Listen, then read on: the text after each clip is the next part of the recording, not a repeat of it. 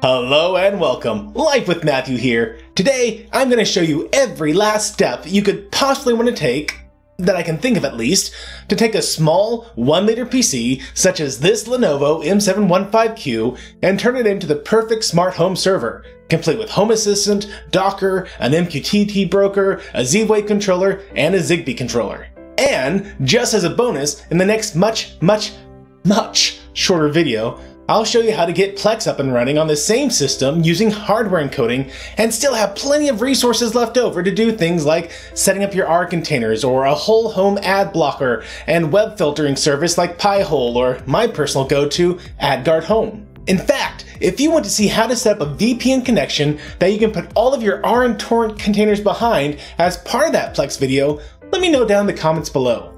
Outside the obvious use of piracy, which I do not endorse, the R software suite is actually extremely useful in organizing your media library for use with Plex or Jellyfin. Now hey, I usually don't say this in my videos, but this one has been such a monumental undertaking, from purchasing the M715Q to recording all of this to editing it, that I hope you'll forgive me this one time for saying that if you found this video extremely helpful, I sure would appreciate it if you threw me a tip using the tip jar link in the description below. This video has taken me months to put together and is exactly the wrong kind of video according to YouTube analytics, but it's my honest desire to help you, and I think that this long form format with all the information from start to finish will be the most useful way of doing this rather than me dripping the information out slowly across several videos. So, even though this will absolutely murder watch time, let me beg you to make use of the chapter titles to jump to any area you need more information about. Set the playtime to double speed, jump over sections that cover things you already know, or go too into depth, like this introduction even. Look, I know I'm going to go into too much detail at some point in this video. After giving you the command to type in, I'm going to go into depth as to what that command does, instead of it just being this mystery box that does magical stuff. If you don't care about that, just jump to the next chapter. After installing a piece of software, I'm going to talk a bit about its basic use. I'm not going to make you an expert on using it in this video, but hopefully it will give you just enough information to get up and running and understand enough to hopefully be able to find out any additional information you need online if you decide you want more information. So, if you're sold on using a small form factor PC and you just want to start setting it up, skip ahead to the chapter labeled Proxmox Install. If, however, you want to know why I think you should set up Home Assistant this way and learn more about the M715Q's capabilities, then go ahead and sit tight. First things first, why am I even encouraging you to set up Home Assistant this way? This is admittedly a lot more complicated than having a low-powered PC running Home Assistant and another low-powered PC running any other software I want, or even just one really powerful PC to run everything. The answer is simple. First of all, it's because of how versatile this method is. Even if you want to use 2 Raspberry Pis instead of the M715Q I'll be using as a demonstration, you can still use this method I'm going over today. Just dedicate one Pi to run Home Assistant and the other Pi to run Docker. You want to run this on a Synology NAS? Great! Set up 2 virtual machines on it. Same with TrueNAS. After testing out Home Assistant on several different types of systems, I have come to the conclusion that having a machine or virtual machine dedicated to Home Assistant and another machine or virtual machine dedicated to running Docker is hands down the most versatile and powerful way to get your smart home up and running. Second of all, just because it's more complicated doesn't mean it's harder or worse. If we were to set up each piece of software manually, it wouldn't be overly different on how I'm going to show you using Proxmox and Docker containers. And in many ways, it's just a lot easier. You see, in Linux, just like Windows or Mac OS, not every piece of software plays nicely with every other piece of software. A common area you see this is when one software package requires Python 3, but another package requires Python 2. And sometimes it gets even more granular, where different packages require different versions of Python 2 or 3. There are ways to make this work, but it can be messy and hard, and one wrong update can break your fixes, making you do it all over again. So, separating out our packages into unique environments wherever possible is the way to go. But if I were to set up a lot of low-powered PCs so each one was running exactly one piece of software, that's just silly. Not only is it being overly cautious and ignoring what software packages work just fine together, but it would be a tremendous waste of resources and money. Even if I could get an endless supply of $35 PCs with power supplies and storage media included, once I had 4 unique PCs, I would have already spent $100, which is what I spent on this one PC, which will run more than 4 unique things. Plus, other than Home Assistant, what we install are all lightweight packages. Most of the electrical costs for each PC would just be spent on letting the PC idle. This is where virtualization comes in. By using virtual machines, I can dedicate as close as possible to the resources that virtual computer will need to run its software without wastes. But I can take this one step further. Instead of creating an entire virtual computer for each lightweight software package, I can create a single VM to run a software environment called Docker, and then use Docker to create isolated environments that each package can run inside of. If you've never used Docker before, it basically creates a sandbox environment to run quasi-virtual machines in. When you create a Docker container, you download an image that has everything that piece of software needs to run correctly. That means if it needs an SQL database to work, that container already has the database included and has communication set up between the database and the software you want to use. Best of all, unlike a virtual machine that emulates an entire computer and has to have the resources pre-allocated to it, a Docker container uses the host machine's resources on demand, the same way that any other piece of software does. So you don't waste a bunch of resources by over-allocating RAM or CPU cores. The end result is that we're going to maximize the resources of the computer we're using.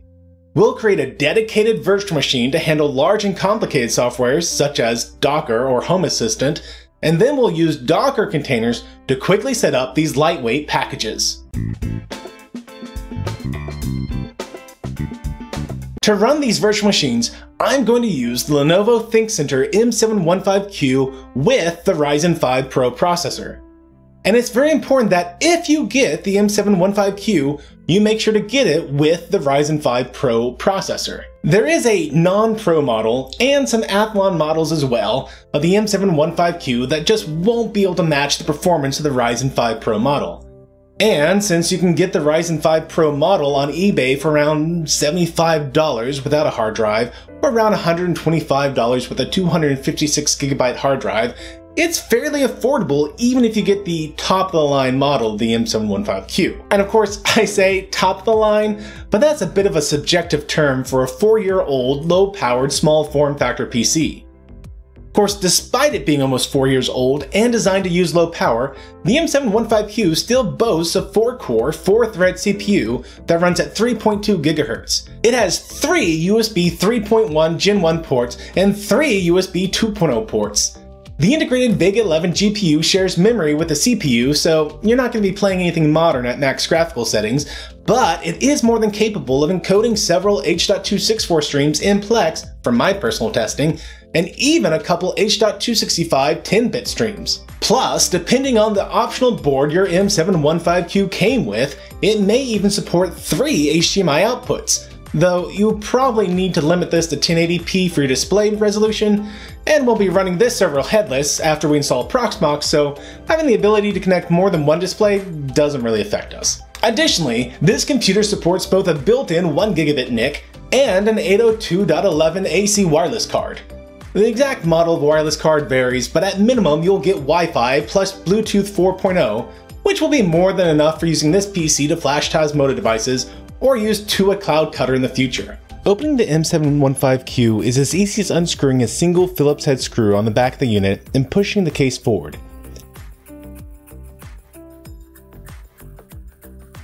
Inside, you can see the main fan is integrated into the heatsink at the top of the screen, and at the bottom is a hard drive tray for an optional 2.5-inch hard drive. To get to the RAM and the M.2 drive, we'll need to unscrew a single thumb screw holding down the hard drive caddy and gently flip the caddy toward the front of the PC to make sure you don't snap the gray Wi-Fi antenna wire. For my setup, I replaced the two 4GB sticks of RAM with a single 16GB stick of RAM that I had lying around. I would feel more comfortable with two 16GB sticks of RAM for a total of 32GB of RAM, but honestly this PC isn't going to support a lot of VMs, and 16GB is enough to run Home Assistant and Docker with several containers, so the extra 16GB of RAM would probably be untouched and therefore be a waste of money. I'm leaving the 256GB M.2 SSD that came with this system in place. we're going to install Proxmox onto that SSD, and Proxmox will automatically partition the drive into a VM storage partition and an ISO storage partition. If we use a larger SSD, we wouldn't be able to use that extra space as a network share. It would just make those other two partitions larger. And all that extra space would just go unused, as this PC probably wouldn't be able to support more than about 256 gigabytes worth of VMs and ISOs anyways. If we want to have additional hard drive space available for things like network storage, it needs to be on a drive separate from what we install Proxmox onto. So I'm also going to add in a 1TB 2.5-inch drive that I can load up with media files for Plex or Jellyfin in the next video. Mounting it was a little confusing to me at first, as if I screwed it down all the way where the caddy instructed, my drive didn't go back far enough to socket into the SATA port. I had to put in the screws loosely and then push the hard drive back after setting the caddy in place. This obviously wasn't my favorite solution, to leave it largely loose in there, but even when loosely installed, the screws in the drive kept it from bouncing around vertically at least, though I do wish they screwed down all the way so I wasn't trusting the tightness of the SATA adapter to hold the drive in place horizontally. I'm not sure if this is how it was intended to be installed, or if they were expecting me to have a right angle screwdriver to tighten these screws down the rest of the way. Regardless, with the drive in place, simply screw the hard drive caddy back down with the thumb screw, close the lid, and tighten the screw on the back of the PC to hold the case cover in place.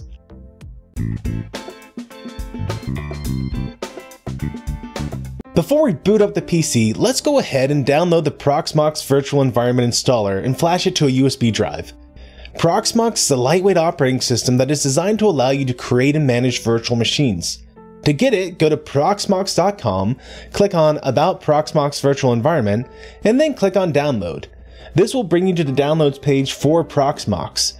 The one we want is the Proxmox VE 8.1 ISO installer, though depending on when you watch this, a newer version is probably out by now.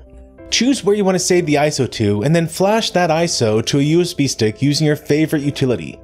For me, I like using Rufus since it's fairly straightforward to use. In Rufus, all I need to do is select the USB stick I want to flash the ISO to where it says device, then press select to select the ISO file I just downloaded. Rufus will inspect the ISO file and provide any recommendations it thinks are relevant. In this case, it warns me that it's going to use the DD image writing mode. And honestly, this doesn't affect me too much one way or the other, so I just say OK and move forward. Clicking Start will give you one last warning that all the data on the selected device will be erased to flash this ISO image. Click on OK when you're absolutely certain you've selected the correct device to begin the process. For me, it took almost exactly 1 minute to flash the ISO file. Once it's finished, take the USB stick you just flashed out of your PC and insert it into the PC you want to install Proxmox on, then turn the PC on. Since this is the first time I've turned on the M715Q I'm using, I'm going to go into the BIOS settings to make sure it can actually boot from USB and that everything is set correctly for this PC to be used with Proxmox. Plus, when buying a system off eBay, you never know what weird settings they have, so I like to scan through everything and make sure it's what I would personally want. You know, things like making sure the USB ports are actually enabled, or making sure my SATA controller is set to AHCI mode. Stopping by CPU configuration, I'll also make sure IOMMU is set to enabled and not just auto. Enabling IOMMU will allow you to pass entire devices through to a virtual machine and not just do an emulation of that device. It's very useful for if you want to pass through something like an entire graphics card or even a hard drive into the virtual machine. I'm also going to make sure that there are no password requirements to boot or restart the machine, which thankfully there wouldn't. And also thankfully, the BIOS of the system wasn't even password protected, so I didn't have to fool with that. In the security area, I'm going to disable the security chip secure boot so I can install a new operating system on the PC. I'm also going to disable CompuTrace. I just don't like it being on. In the boot sequence area, I'm going to change it to use my Proxmox USB installer instead of the included M.2 drive. Now this computer did come with Windows 10 pre-installed, but I personally would never trust a Windows install that came with a computer I bought off eBay, even if I was still going to run Windows on it. I mean, there's no telling what sort of malicious software they could have put on this Windows install.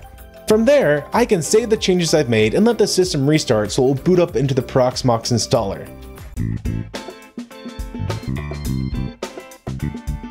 Once in the Proxmox installer, accept the EULA, and on the following screen, make sure the target hard drive is set correctly. I want to install this on the 256GB M.2 drive that came with the PC I bought. If you're installing this on a system that can support multiple hard drives, under Options you can expand the file system selection and choose an appropriate ZFS RAID option. The reason for this is Proxmox does suggest installing it in at least a RAID 1 configuration. That's where you have two hard drives acting as a mirror of each other. That way if one fails, it will use the other hard drive and let you replace the failed drive. Now, I'm only using a single M.2 drive, so I have to stick with ext4. It's a bit riskier, but as long as you can make use of proper snapshots for your VMs and backups of your other software packages, you can recover in the event your hard drive dies. Though honestly, it would have probably be smarter of me to put a 256GB drive in the 2.5-inch hard drive bay and mirror my installation to that drive. Then, I could use an external USB drive for any media storage I needed, or I could just make use of an external network drive. If you're going to risk it like I'm doing in this video and not do any mirroring, you could create a backup of the entire drive, though it wouldn't be easy. What you'd have to do is mount the M.2 drive into a separate PC, and then make a full disk image of that drive using the dd command in Linux. And finally, you'd want to gzip that image to compress it from the full 256GB size into only the amount of space used by that image.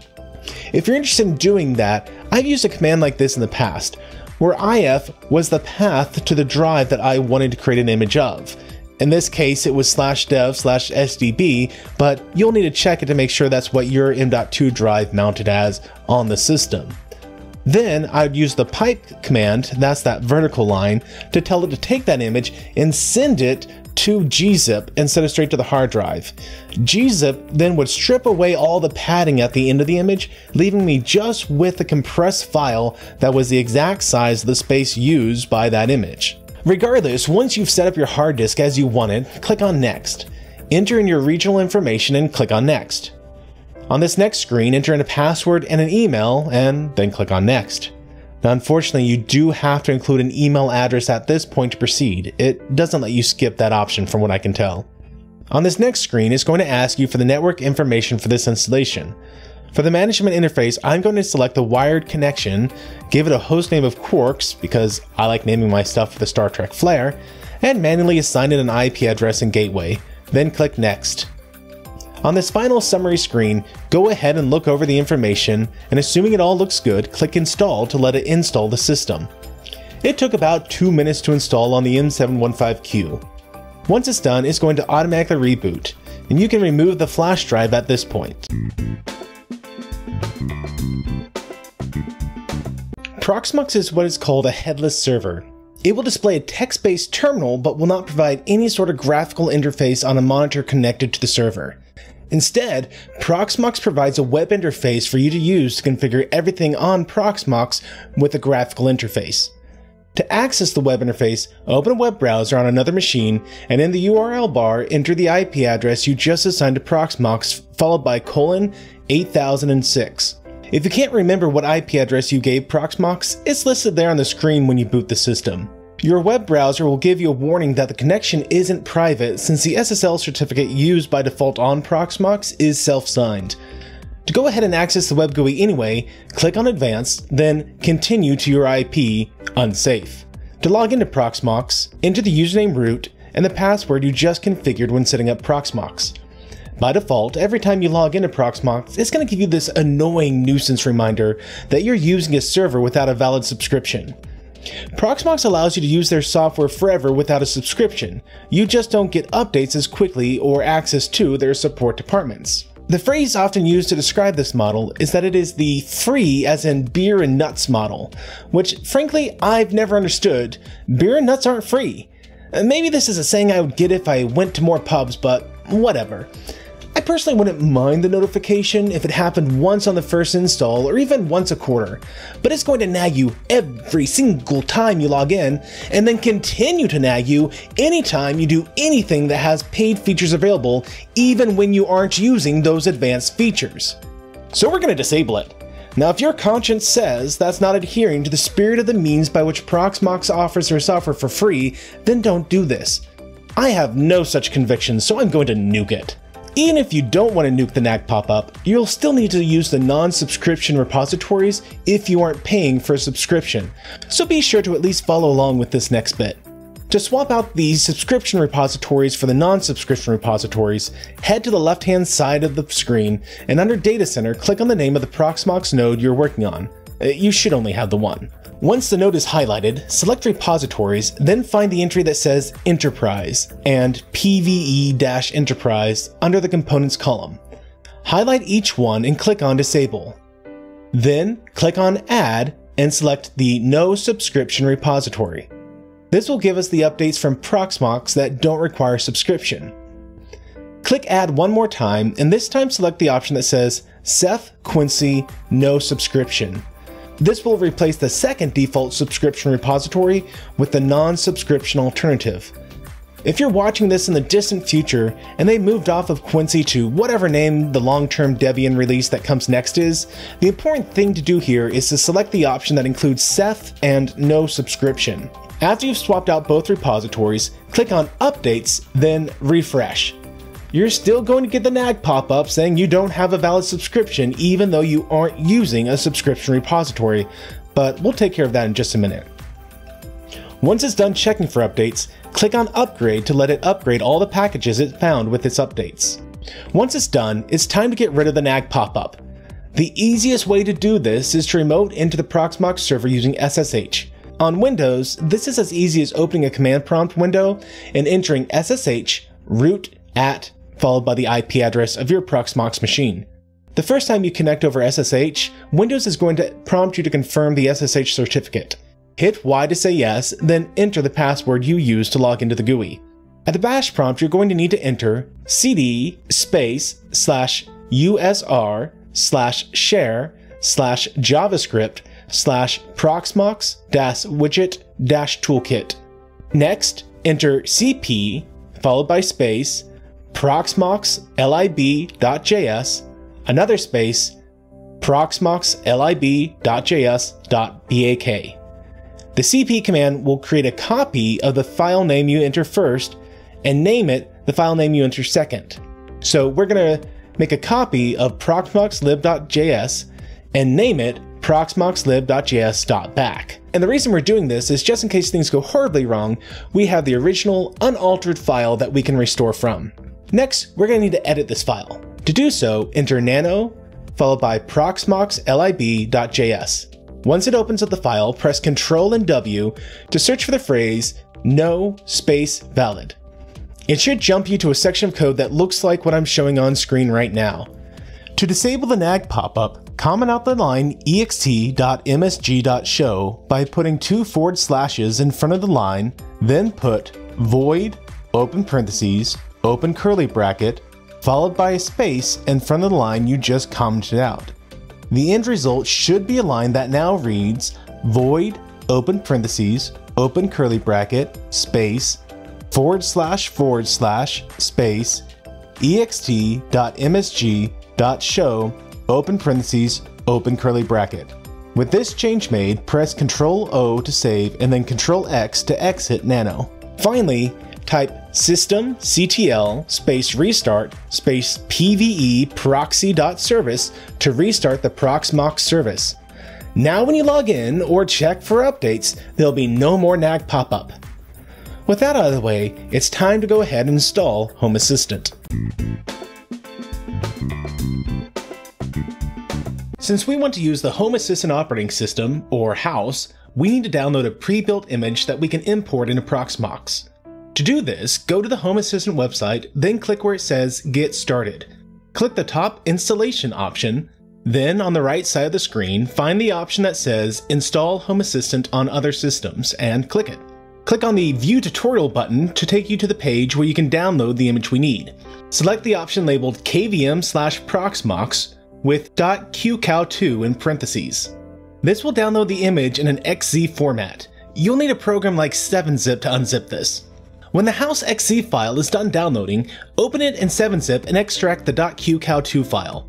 We need to get this file onto Proxmox, but we can't just drag and drop it onto a network share. We could put it on a USB stick and copy it over that way, but it's more fun to copy it using SSH. To do this, open a command prompt window and browse to the directory you extracted the .qcow2 file to, then enter scp, followed by a space, then the name of the file that you extracted, another space, then root, @ your Proxmox server IP address, :/, then press enter.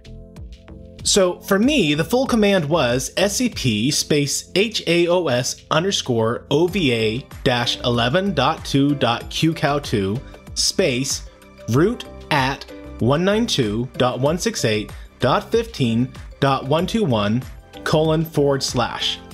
It will prompt you for the password for the root account, and assuming you entered the information correctly, it will display a progress bar, of sorts, as it copies the file over. This is going to place the .qcow2 file in the root directory of your Proxmox server.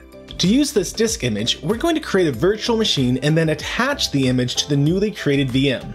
To create a new VM, head back to the Proxmox web interface and click on the button that says Create VM. In the pop-up box, give the VM any name you want. Proxmox identifies VMs by their ID number, not their name, which are basically just descriptors there for your convenience anyways.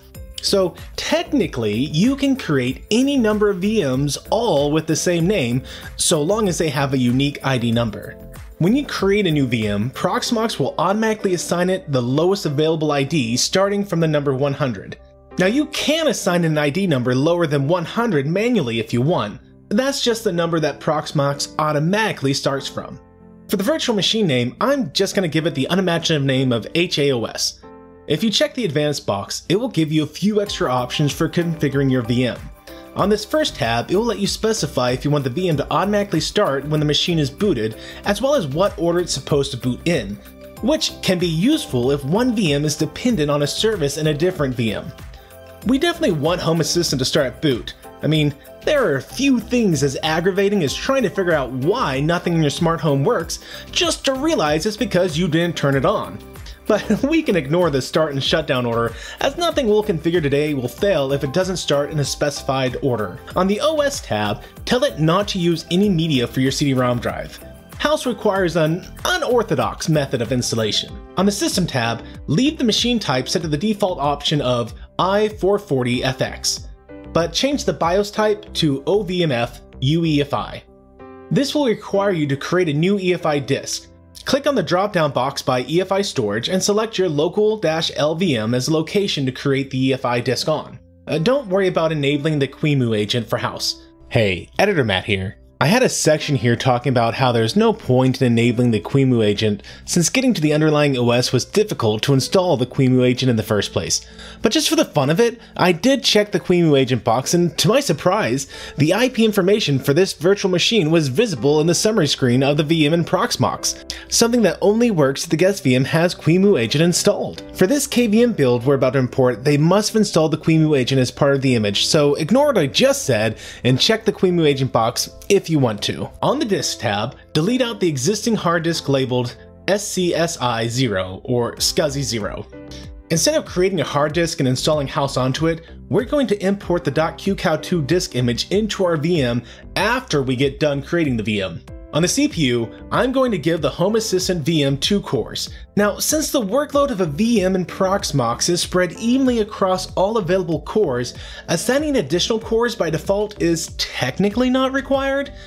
I don't want to dip too deep into the weeds on how Proxmox handles resource utilization, but the basics rule of thumb is to assign a single core, and then if that VM shows it's using 100% of its CPU, give it a second core to work with. Just make sure to never, under any circumstances, give any VM the full number of cores that your CPU has. Since the Ryzen 5 used by the M715Q has 4 cores, never ever assign all 4 cores to a single VM. This can create a situation where your VM is hogging all the resources and preventing Proxmox from using the CPU at all, which will crash your system. For my setup, I'm going to give Home Assistant 2 CPU cores, which honestly it's probably one more core than it really needs to be. I can't bring myself to try single core. If you're braver than I am and test out using one core, be sure to let me know how that works out for you in the comments below. On the Memory tab, I'm going to give it 8 GB of RAM. This is the absolute minimum I would recommend, and more importantly, it's the absolute minimum that Home Assistant itself recommends. And even on my personal system, with all the add-ons I've installed and automations I use, Home Assistant tends to hold steady at 7 GB of RAM usage, so giving it more RAM wouldn't necessarily give you any additional benefits from what I've seen. This is also why I recommend putting at least 16 GB of RAM in your system if you're going to follow this guide. If all you have is 8 GB, then Home Assistant will need all of that, leaving nothing for Proxmox or the Docker VM to work with, defeating the entire point of using a system like this. On the Network tab, everything by default is fine. You can just click on Next to proceed to the Confirmation tab. Give it a quick read through to make sure all the settings are correct, deselect the Start After Created box, and then click Finish. Go ahead and keep an eye on the Tasks panel to see when it is done creating the new VM, which should be almost immediate. When it's done, the Task panel will set the status to OK next to the line that says VM100-create.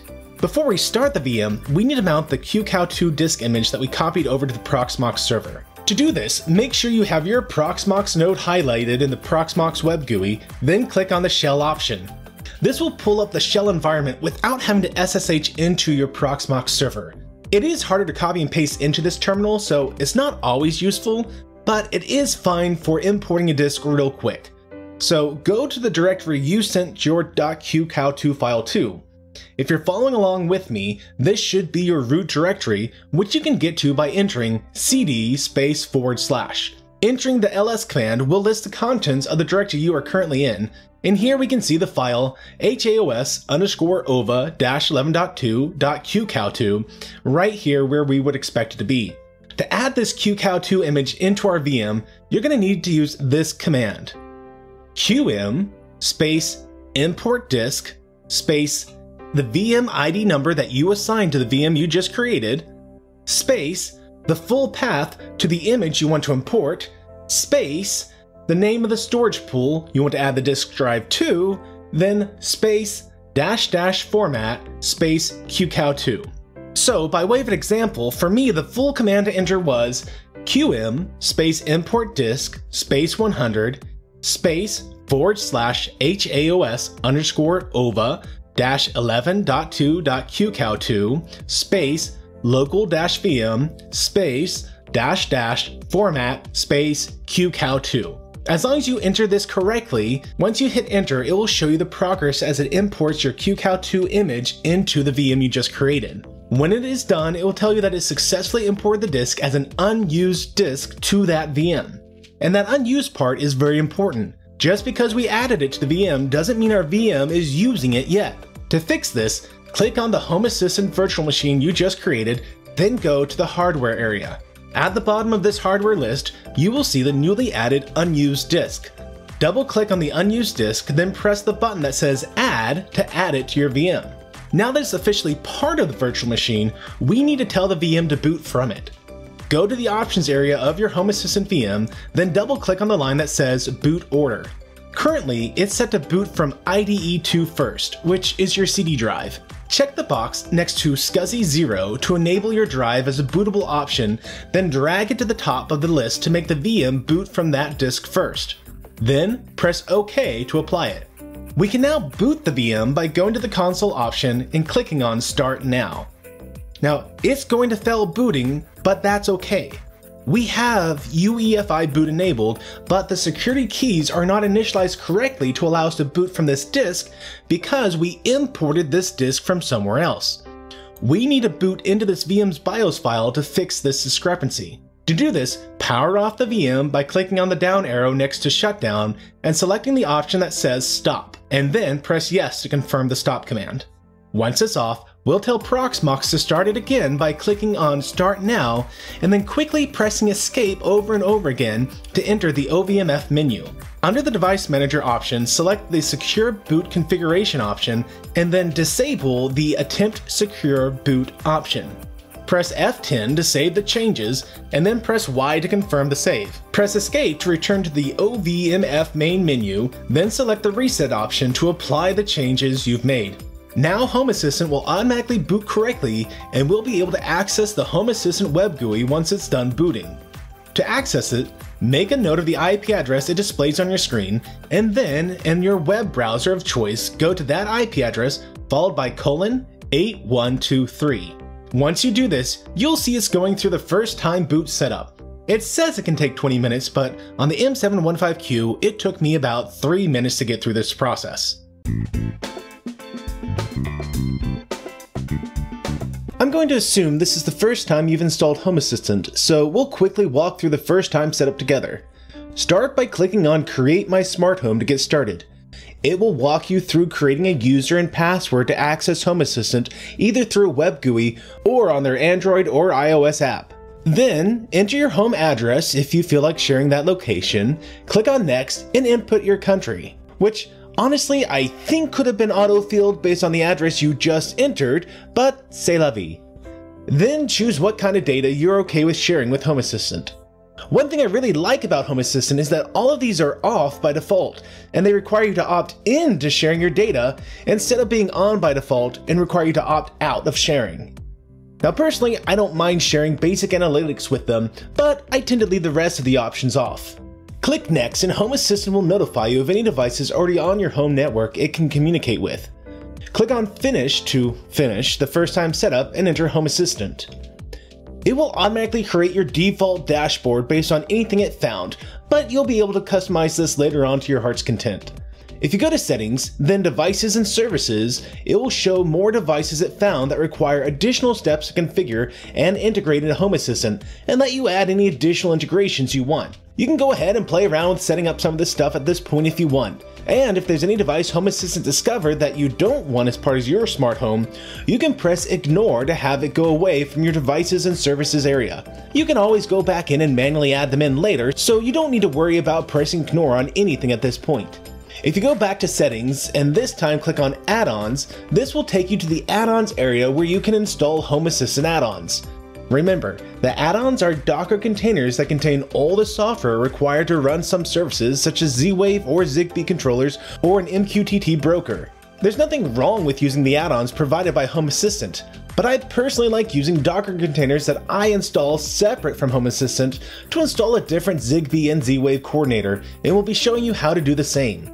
If you do plan on using Home Assistant add-ons as your Zigbee or Z-Wave coordinator, you will need to pass the appropriate USB stick into the Home Assistant virtual machine from the Proxmox web GUI. I'll show you how to do that in the Zigbee and Z-Wave setup sections, so be sure to skim through there to see it if you need some help. Returning to Proxmox and looking at the summary of the host machine, you can see that so far with just Home Assistant running, we're using 8 out of the 16 GB of RAM we've installed to this system, 6.3 GB of hard drive space, and are using less than 2% of the available CPU. So you can see that this PC has a lot more power to spare for additional VMs. In fact, the only reason we're using that much RAM is because Proxmox is allocating 100% of the 8 GB we've assigned to the Home Assistant VM, and not necessarily because Home Assistant is using all 8 GB of RAM at this very moment. With Home Assistant set up, it's now time to get a VM set up for Docker. For our Docker VM, I'm going to use Ubuntu Server, though you can just as easily use any other Linux distro that you're comfortable with. If you do select a different distro, just make sure you get the headless server version of that distro, like I'm going to show you, so you're not wasting resources on a GUI you'll never use. To get Ubuntu Server, head to the Ubuntu's website download page, then click Download Ubuntu Server. When it's done downloading the Ubuntu Server ISO, we'll need to put it on the Proxmox server so we can use it for configuring our VMs. However, we'll need to use a different method than we used to get the HAOS image onto Proxmox, since we're going to actually install an OS onto a VM from scratch this time instead of using a pre-built image. To upload the ISO to Proxmox, go back to your web interface for Proxmox, then under your Proxmox node, select the entry labeled Local. This is a partition on the local hard drive and is used for storing container templates, backups, and ISO files. We want to upload an ISO file, so click on ISO Images, then click on Upload. It will pop up a window to let you browse for the ISO image you want to upload. Click on Select File, find the Ubuntu Server ISO you just downloaded, then click Open and Upload to upload the ISO file. When it's done uploading the ISO file to Proxmox, we're ready to create a VM using it. To create a new VM, click on the Create VM button in the upper right-hand corner of your Proxmox web interface. Just like the HAOS VM, it's going to go on the only node we have for Proxmox, and we'll let it take the next available VM ID, which for me was 101. For a name, I'm going to call it Docker and check the box telling it to start at boot. If you don't see the Start at Boot option, make sure you have the Advanced box checked. On the OS tab, we're going to use the Ubuntu ISO we just downloaded to Proxmox to install our OS in the VM. We uploaded it to the local storage partition, so just click on the down arrow for the ISO image drop-down menu, and we'll see a list of all the ISO files we've uploaded, which, unless you've been doing something on your own, is just the one Ubuntu server ISO. Select the ISO and press Next. On the System tab, you can leave everything in its default state. I'm going to check the QEMU agent box and install the agent to my guest OS after it's up and running, because I like the extra little integrations it provides, like displaying the IP information from the Proxmox web GUI. It's not required, but I like to include it wherever I can.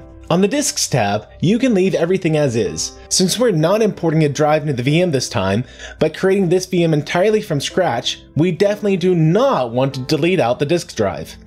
32 gigabytes should be plenty of space to hold all of our Docker containers, but you can increase this if you have space to spare, and you plan on setting up a lot of containers, or installing a container that will need access to a lot of storage space on the host file system. On the CPU tab, I'm going to give this VM one more core to work with for a total of 2 cores, but again, I'm not 100% convinced that this is required. I understand the theory behind how Proxmox does load balancing across the cores, but I just can't bring myself to give a VM a single core to work with. On the memory tab, I'm going to leave it with the default 2 gigabytes of RAM. I could bump this up to 4 gigabytes and still have some leftover RAM for another VM, but one of the great things about Docker is how lightweight its containers are. On my personal server, I have 13 containers running, but it only uses just shy of 4 gigabytes of RAM. We're only going to set up 3 containers, so 2 gigabytes should be just fine for us. And the great thing about VMs is if we end up undersizing any of our resources, we can come back and adjust things so they have more resources to work with. There's nothing we need to change on the Network tab, so just click Next.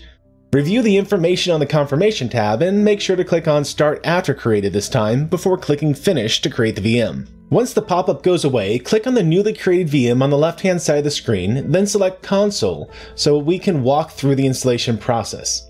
If you open the console quickly enough, Grub will still be waiting for you to make a decision. You can press Enter on the Try or Install Ubuntu Server option to save time, or just let it time out and it will automatically select this option for you.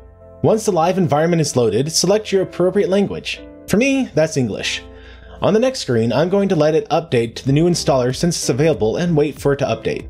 Once the installer is updated, it will ask you to confirm your keyboard layout. The default option is correct for me, so I'm just going to press Enter to select Done. I don't need the full version of Ubuntu installed since I'll only be using this for Docker, so I'm going to tell it to install Ubuntu Server Minimized. For any additional piece of software I require, I'll install it manually as the need arises. I don't need to let it search for any additional drivers, it has everything it needs already to run as a virtual machine, so I'm just going to select Done. On the next screen, wait just a moment to let it get an IP address so it can update packages as you install Ubuntu, and then click on Done. Of course, this assumes you have it connected up to the internet in the first place. If it doesn't have internet access, no amount of waiting will do anything, so you can select Continue without network. I don't use a proxy address, so I'll click Done to advance to the next screen. The default mirror is fine by me, so I'll again select Done to advance to the next screen. I'm going to let the guest operating system use all the disk I've created for this virtual machine, so there's nothing to change on this screen. Just select Done and select Done on the next screen as well to confirm the partitions Ubuntu automatically created based on our responses, and select Continue on the pop-up box to confirm you're ready to format your drive. While the drive is formatting, go ahead and enter any name you feel like along with the server's name and a username and password so that you'll have access to the server. I'm going to give it the name Quarks Docker just so I can easily find it in my DHCP server, since I already have another Docker virtual machine on my network that I named Docker. But make sure to name it something that makes sense to you. On the next screen, I'm going to leave Skip for now selected because I don't pay for Ubuntu Pro. On the following screen, make sure that the Install OpenSSH server is selected, as we'll be logging in over SSH to make setting up our Docker containers a lot easier. Then select Done to advance. This screen will give you the option to install featured software packages using Snap. Docker is one of the packages you can choose to install, but my personal experience is just that it works better for me to install Docker myself through apt rather than using the feature snapped option here. I don't know why, it just does. So if you're going to be like me and install it manually, scroll down to Done to advance to the next screen. With that, Ubuntu will finish installing and, provided you have it connected to the internet, will update those installed packages. It'll actually tell you that the installation is complete even while it's in the process of updating packages. You can tell when the updates are done as the option under View Full Log will change from Cancel Update and Reboot to just Reboot Now. Go ahead and select Reboot Now to let the installer finish. You'll see that it fails to unmount the ISO, which is expected. The guest operating system can't control Proxmox settings. You'll need to go to the Hardware tab on the left-hand side of the console window, then double-click the CD/DVD drive option. In the pop-up window that opens, change the option to Do Not Use Any Media, then press OK. This will immediately unmount the ISO so we can return to the console tab, where it will detect that the CD has been removed and proceed with rebooting the system. Once it's finished rebooting, you could log in with the username and password you just configured on this console window, but we're going to jump over to a command prompt so we can log in over SSH to make copy and pasting some commands a lot easier, as a web GUI doesn't like it when you press Ctrl+C and Ctrl+V in Windows. Once logged into the system, the first thing I like to do is run a sudo apt update, followed by sudo apt upgrade so it can install any updated packages that, for whatever reason, the installer didn't update. If prompted for which services you want to restart, you can enter the None of the Above option, which for me was 10, as we'll do a restart later on when we're ready for it. At this point, there are several packages I want to install to make my life easier and as a prerequisite for installing Docker. To do this, enter sudo apt install dialog qimu-guest-agent nano ca-certificates curl gnu pg, then press enter. Now, most of these are prerequisites to run Docker, but for the rest, here's a quick explanation of what they do.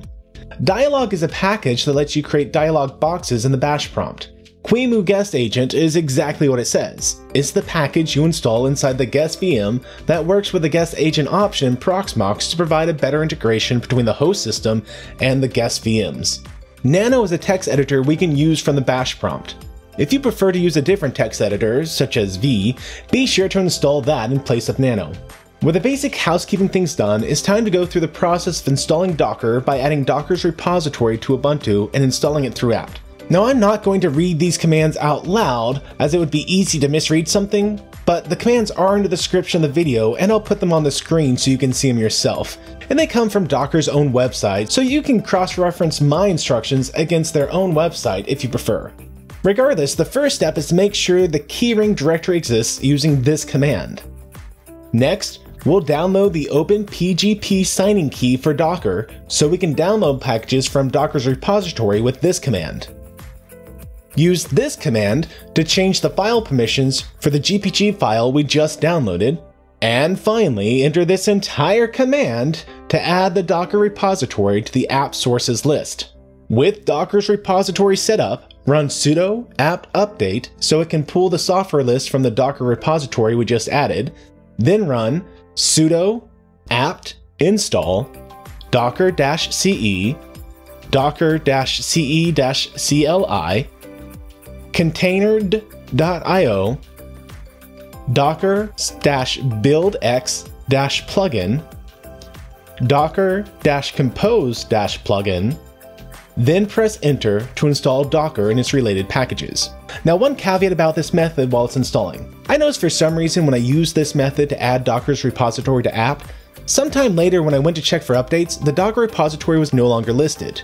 It was an easy fix to add it back in, but it's weird that it was removed, and if this happened frequently, it's a nuisance to add it back in every time you need to check for a new version of Docker and its components. So I'm not sure if this is a one-time glitch for me, or if the issue was that the signed GPG file expired, and with it expired, it wasn't able to check anymore. Either way, with Docker installed, I'm going to set up a Docker group to run my Docker containers, rather than running Docker using the root group or our own users group. It's a minor thing, but it's slightly more secure in my opinion, so it's worth it to me. To create a Docker group, enter sudo group add Docker. For me, this group was created when I installed Docker apparently, so it won't create it a second time. I still like to run the command to explicitly know this group exists before proceeding. Next, I'm going to make sure that the Docker group has group ownership over the Docker process by entering sudo chgrp docker /var/run/docker.sock. And since I want to be able to start, stop, and create Docker containers, I'm going to add my own user to the Docker group by entering sudo usermod -a-G docker followed by the username you created, which in my case was Matthew. With that, Docker is fully set up. Go ahead and reboot the system by entering sudo reboot so we can start installing containers on our system. The first Docker container I want to install is Portainer. I use Portainer to provide a web interface for creating and maintaining my Docker containers. It's an optional step for anyone comfortable with Docker, but one I personally like anyways. Before creating the Portainer container, I need to set up the folder structure I'm going to use to hold all the persistent files for my Docker containers. To do this, I'll type in sudo make-dir -p/docker/portainer. The -p attribute tells make-dir to create the final subdirectory, in this case a folder named Portainer, along with any missing directory required in the folder path as well, which in this case is just a folder named Docker in the root directory. If I do an ls command at this point to show all the directories in my root directory, you can see that the Docker directory I just created is currently owned by the user root and the group root. I want the Docker group to have group ownership over this folder, so I'll enter sudo chgrp docker. And I want my user to have ownership over the directory instead of the root user, so I'll also enter sudo chown Matthew Docker. Just make sure to change the username of Matthew to whatever username you made. Now the ls command will show that the Docker directory is owned by my user and the group Docker. I'm going to enter the Docker directory and then change the ownership of the Portainer directory I just created to Matthew by again entering sudo chown Matthew Portainer, and then change the group ownership to Docker by entering sudo chgrp docker portainer. Finally, I want to create our first Docker container, which will be Portainer. To create the Portainer container, enter this command.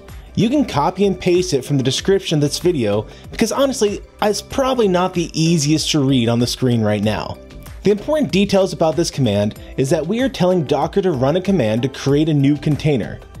The --name attribute tells Docker what name we want to call it. I personally recommend naming it exactly what it is instead of something clever. -p tells Docker that we're going to pass in a port into the container. For this container, we want to pass in the ports 8000 and 9000. Everything on the left of the colon is the host information, and everything on the right of the colon is the port inside the container. So this command tells Docker to pass port 8000 from the host to port 8000 inside the Docker container, and to do likewise for the port 9000. -v tells Docker that we want to pass in a volume. Just like the ports, everything on the left side of the colon is the path on the host, and everything on the right side is the path inside the container. We specifically want to pass in the /var/run/docker.sock socket so that Portainer has complete control over Docker containers. We also want to pass in the /docker/Portainer folder on the host and map it to the /data folder on the Portainer container. This lets us store all our configuration files to the host. That way, when we recreate the container to update it, we don't have to reconfigure the container. --restart equals always tells Docker that we want this container to always restart in case it crashes. And the final line tells Docker the name of the image we want to download to use for this container. When we press enter, Docker checks to see if it's downloaded that image before, and when it sees that it hasn't, it will download the image for us. Once the image is done downloading, I can confirm that Portainer is working by entering docker logs Portainer to view the log files for the container named Portainer, and see it has bound the HTTPS and HTTP server to their respective ports. Since Portainer is running, let's log into its web interface and configure it for our first time use. The way Docker works, each Docker container shares the same IP address as the machine running Docker. So to access any port in a container, you enter the IP address of the machine running Docker, followed by colon and the port of that container. You should know the IP address of the Docker virtual machine since we've SSH'd into the machine that Docker is running on right now. But if you ever forget, and assuming you've installed the QEMU guest agent to the VM running Docker, then you can look at the VM summary tab in Proxmox and see its IP address. To open Portainer, we'll open a web browser and in the address bar enter the IP address of our Docker VM, followed by colon 9000. Now, when I was working on this, I got Portainer up and running, then walked off for a long time, and Portainer needed to be restarted before I could do my first time configuration. You can easily achieve this by restarting the entire virtual machine running Docker. Alternatively, if you have other containers you don't want to lose access to during a restart, you can log into the VM running Docker and enter docker restart Portainer. The reason I can do this without sudo privileges is because I've added my username to the Docker group, and the Docker group has ownership over the docker.sock process. Once the Portainer container is restarted, a simple refresh of my web page will bring the first time login screen back up where I can enter a username and password. Now, one thing I can't stand about Portainer is they have foolishly long password requirements. This is an IT hill I will die on. Password requirements make it easier to crack passwords as they advertise what has to be in the password. Oh, a password requires a symbol? I can brute force common words swapping out vowels for leet speak then. And long passwords, though technically more secure on paper, end up being so hard to remember that you either lock yourself out of your accounts such that you're forced to use password reset options that are prone to interception, or use the same password across all accounts that you write down on a sticky note and put on your monitor. I hate it so much! Anyways, put in your password that's at least 12 characters long useless, then click on Create User to get going. Optionally, you can deselect Allow Collection of Anonymous Statistics if you don't like sharing that kind of data with random companies. Once logged in, the first thing we need to do is set up the IP address of the VM running Docker, which is running Portainer. To do this, click on Get Started. Then, click on the pencil icon way over on the right side of the screen. In this environment details screen, enter the IP address of the VM running Docker where it says public IP, then click on Update Environment. The reason we need to do this is because when we set up containers, it will show all the ports we've passed into that container, including the port to get to the web interface for that software package we're setting up. If you've set the IP address correctly, then clicking on the container's port will open a new tab with the IP address you're entering right now, and the port automatically filled in so you can access the web GUI without having to memorize every port. If no IP address is set, it will attempt to open the port on IP address 0.0.0.0, which will obviously fail and cause all kinds of headaches as you try and figure out why things aren't working since you're not paying enough attention to notice it's trying to connect to 0.0.0.0 and you think the web interface isn't working, so you must have set up something wrong. Or, so I've been told, and it's definitely not something I've personally learned in the past. Anyways, with the IP address set, we're done setting up Portainer, and we're ready to make our first container. To create a container within Portainer, open the web GUI, click on the local option, then click where it says Container. As you can see, we currently only have the one container, which is Portainer. To add a new container, click on the Add Container button in the upper right-hand corner of your screen. The first container I like to set up is Mosquito, spelt with 2 T's. This is going to be our MQTT broker. It will act as a bridge between our Zigbee devices and Home Assistant. I like starting with this container because it's fairly easy to set up and lets you get familiar with how Portainer works. Even if you aren't planning on using Zigbee to MQTT, I still recommend getting Mosquito set up since MQTT is such a versatile means of communication in your smart home. I even use it for some Tasmota devices, despite the fact that Home Assistant can directly communicate with Tasmota devices. The reason is that in some cases, like with some Martin Jerry fan and light switches, which I highly recommend, there are additional control options and status feedbacks that you can access using MQTT that aren't exposed over the Tasmota connection. So let's go through the process of deploying a container through Portainer. The thing to remember is that everything in Portainer is just a graphical way of configuring the settings that you would enter using the Docker Compose file or through the Docker run command. So if you find a resource on how to enter the Docker run command or how to set up a compose file to deploy a container, you can use that as a reference for configuring it in Portainer. For the name of the Docker container, I suggest you just be boring with it and have the name match the software we're setting up. So for Mosquito, just name it Mosquito with 2 T's. Next, I like to tell Portainer what image to download for this container. It's okay if you don't know the exact image name. In fact, you're probably not going to know the exact image name. So go ahead and type in the software we're looking for, in this case Mosquito, and then click on the search button. This will pull up Docker Hub's repository listing showing results for the name you just searched for. You can see there are several versions available of Mosquito, and each one will show what CPU architecture that image is compatible with, such as ARM, ARM64, or x86-64. We want the top result of Eclipse-Mosquito. If you click on that entry, it will give you additional details about this image. The first thing we want from this page is to copy the entire name of this image and paste that name into the image box back in Portainer. Make sure to leave the Always Pull the Image option enabled. In the future, when we need to update things, we'll want to pull the latest image instead of reusing the image we already have locally stored on our device. Otherwise, nothing gets updated. Remember that by default, every container is completely isolated from the outside world, so we need to expose the port Mosquito uses for MQTT communications to other devices on our network, otherwise no device will be able to reach our MQTT broker. One option for doing this is to toggle on the option to publish all exposed network ports to random host ports. This is a popular container with lots of people using it, so using the default port number does represent a security risk. It's an entirely valid option to let that port number be randomized and to update all guides to use the new random port number instead of the default MQTT port of 1883. On the flip side, depending on the container, it could expose a lot more ports than I would need, as there are many features I choose not to use at all, such as exposing the HTTP port when I only plan on using the HTTPS port.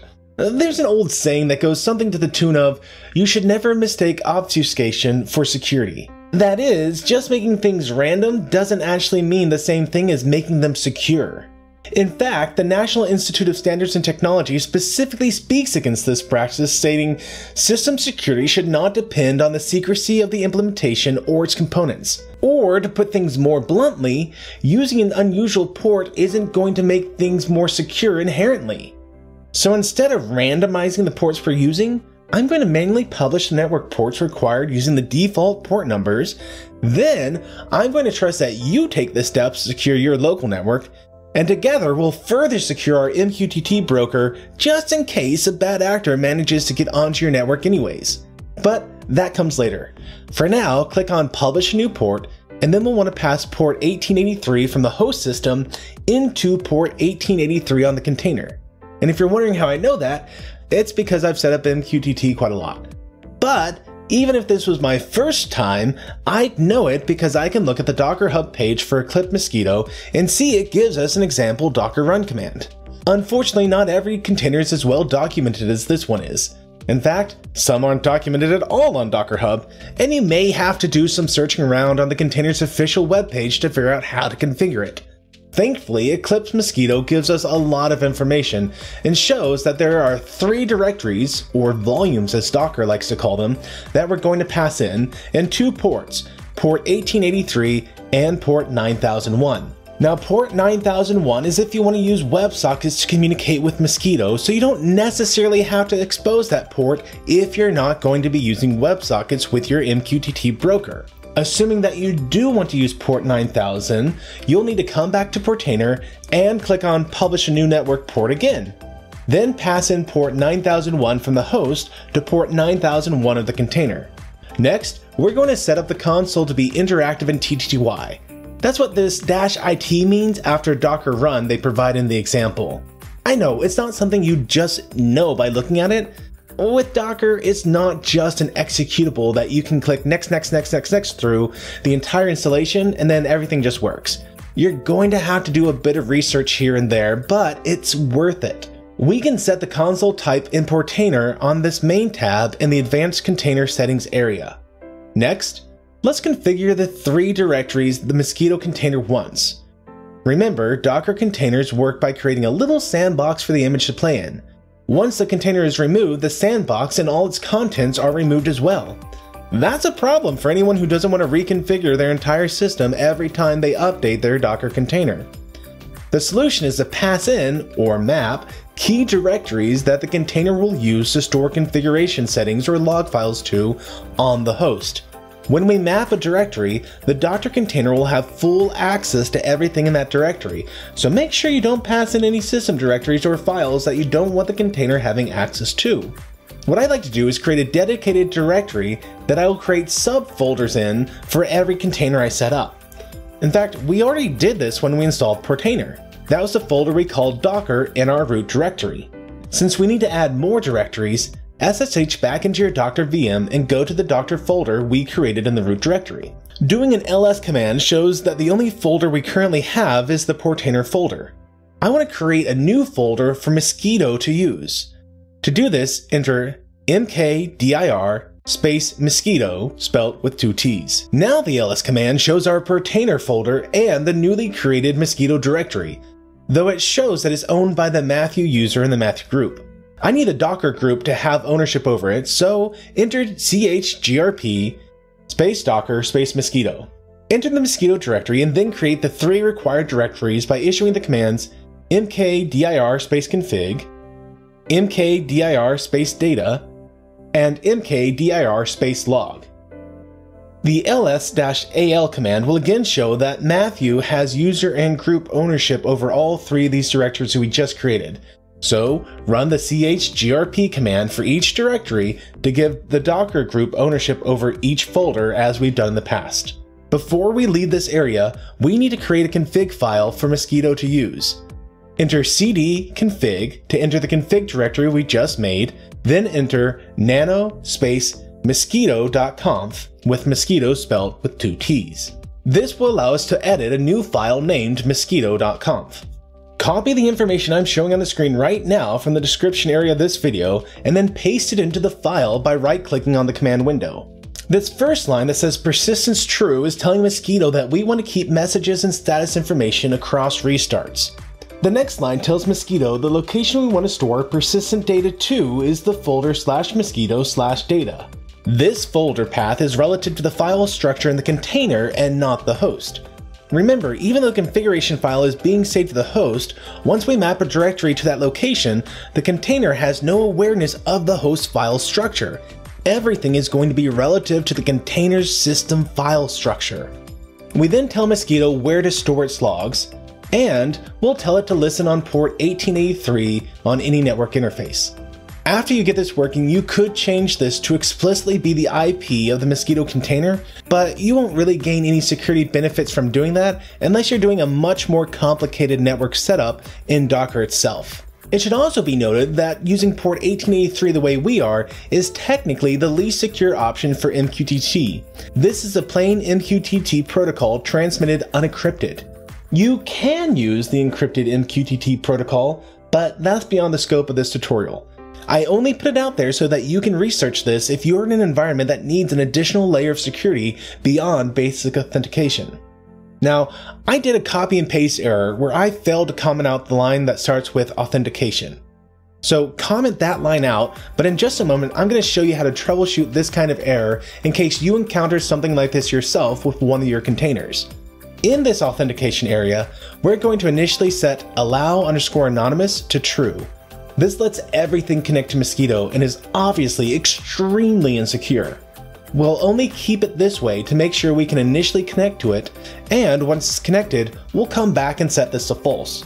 Finally, we're going to put a hashtag symbol in front of the password_file line. This tells Mosquito where the list of approved users and passwords is stored, which we'll create in a minute, but for now it doesn't exist, so comment the line out so it doesn't create errors. With this change made, press Ctrl and O to save the file, then Ctrl and X to close out. Now we can actually map those directories into our Mosquito container. Back in Portainer, in the Advanced Container Settings, go to the Volumes tab. We're going to map in 4 volumes in total, so click on the plus map additional icon volume button 4 times. For each volume, we're going to set the type to bind. Know that for each of these, they list the path relative to the container first, and the second line is the path that exists on the host that we're going to pass into the container. For the first 3 entries, we'll copy and paste the volume as indicated on the Eclipse Docker Hub page. That's /mosquito/config, /mosquito/data, and /mosquito/log. Remember, spell mosquito with 2 T's or else the mapping will fail. These are pre-configured folders inside the container image that we're about to deploy and not on our host system.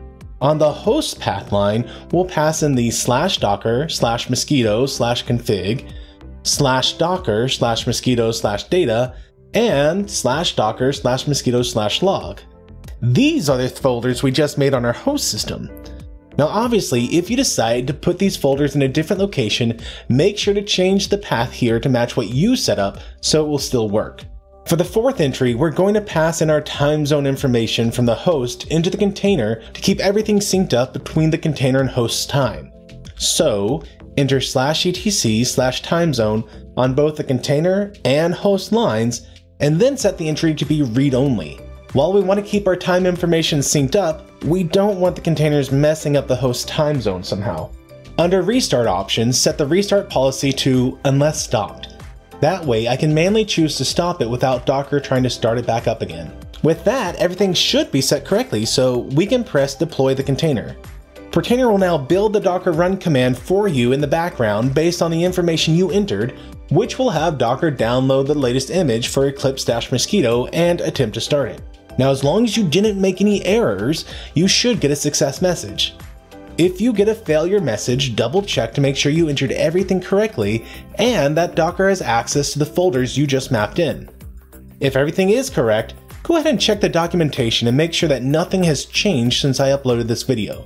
With Mosquito up and running, we'll want to make sure that Home Assistant can connect to it. So head back to the Home Assistant web interface, then go to the settings area and select Devices and Services. You can see that for me, Home Assistant has found several devices that I haven't configured yet. I'm going to ignore that for now and click on Add Integration.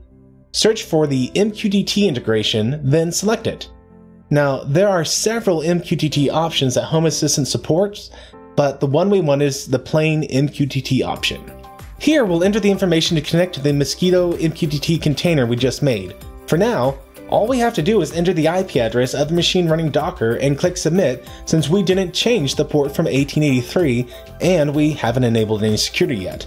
Now, I get a failed to connect message, which is weird since Portainer said Mosquito was running.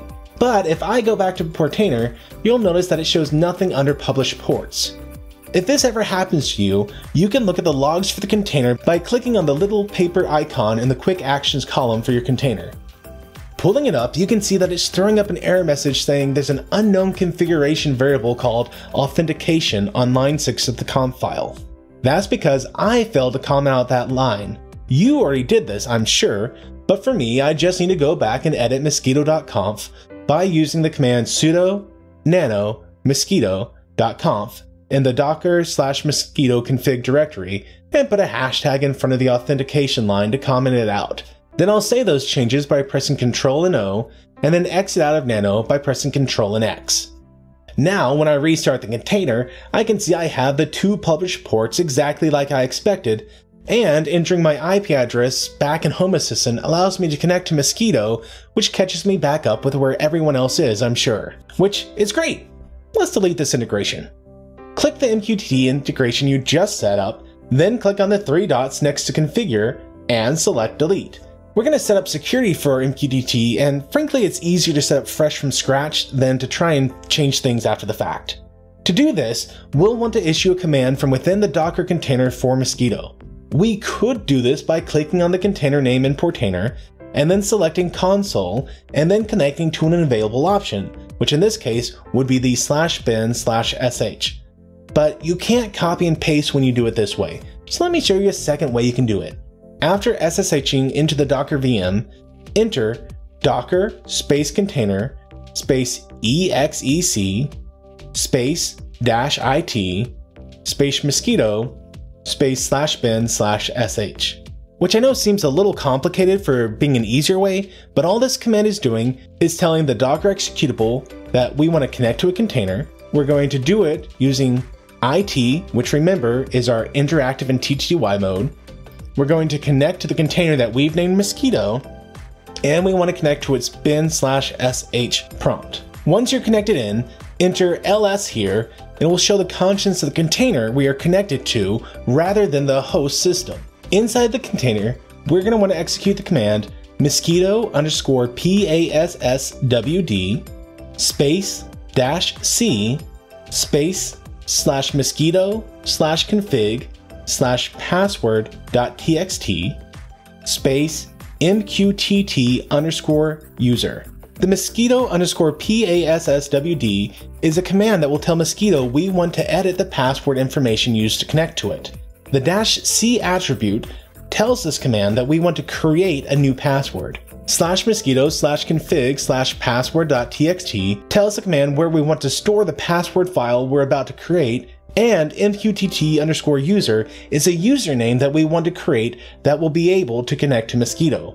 This command will prompt you to enter a password for the mqtt_user that you're creating. There aren't any restrictions on the password as far as I'm aware of, so just make sure not to lose it after you make it. After entering the password, leave the container's environment by typing exit. Then, head back to the /docker/mosquito/conf directory and edit the mosquito.conf file by entering sudo --nano --mosquito.conf. In this file, change the allow_anonymous line option to false, then uncomment the last line by removing the hashtag in front of password_file. Save your changes by pressing Ctrl and O, then exit by pressing Ctrl and X. To get Mosquito to apply these changes, you'll need to restart the Mosquito container. You can either do this in Portainer, or here at the command prompt by entering docker restart mosquito. Once it restarts, go back to Home Assistant and add the MQTT integration again. You'll notice that now if you try to connect without entering a username and password you just set up, you'll get a failed to connect error message. So, enter the IP address information, then enter the username and password information and press submit. As long as you've done everything correctly, you'll get a success message and MQTT is completely set up. With Mosquito set up, let's go ahead and move onto Zigbee to MQTT. Zigbee to MQTT is a software package that acts as a bridge between all your Zigbee devices and an MQTT server. It allows you to add and remove Zigbee devices, and even allows you to perform over-the-air updates for Zigbee devices, provided the manufacturer has made the updates available outside of their own app, which many do, thankfully. To set up Zigbee to MQTT, we'll head back to Portainer and click on Add New Container. For the container name, I'll enter Zigbee to MQTT and then search for that same name.